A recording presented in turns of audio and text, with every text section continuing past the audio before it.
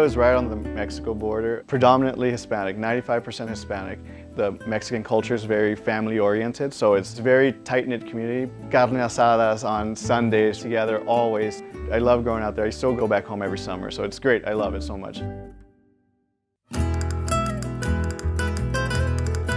In 2002, Laredo got a pro hockey team, the Laredo Bucks, and they just took the city by storm. Laredo, which is like 95% Hispanic, just fell in love with the game. It was very non-traditional. I didn't grow up playing. It wasn't something I grew up doing, right? But Laredo, when they first came, it blew up. Kids started wanting to play. It got people excited, kids excited. I started liking the game, and my friends would want to go just to hang out, and I was like, well, I kind of want to watch the game. And then one day, I was there watching warm-ups, and the equipment manager at the time, he was new that day, and he called me over and he's like, you want to help out? He needed help desperately, so I was like, sure.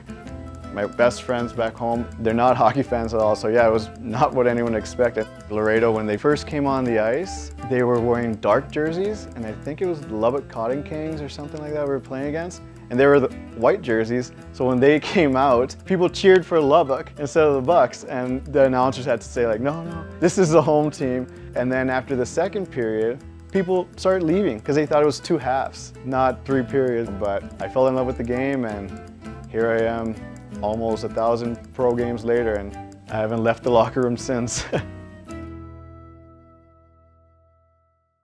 Unfortunately, the Bucks, it kind of fizzled off because it's not a hockey town. When I was 19, I went to the SPHL with the Huntsville Havoc. That was a big eye-opener for me because going from a Hispanic community to Alabama was really, really different for me. And not that that's a hockey hotbed at all or anything, but it was an eye-opener for me. And from there, I went back to Laredo as a head guy for a year before they folded. And then I went to Texas for 3 years with the Texas Stars, won a Calder Cup there. And I do remember thinking like, man, this is really cool. Like, I'm Mexican-American and I'm holding the Calder Cup.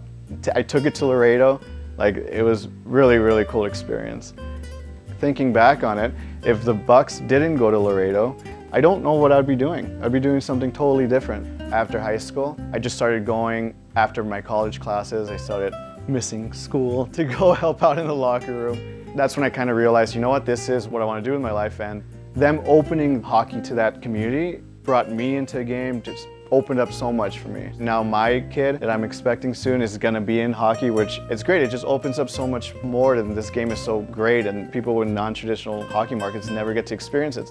I do think there's more room for growth, and I hope people of Hispanic culture, Mexican culture think this isn't just a sport for the North. It is a great sport that anyone could play, anyone could be a part of.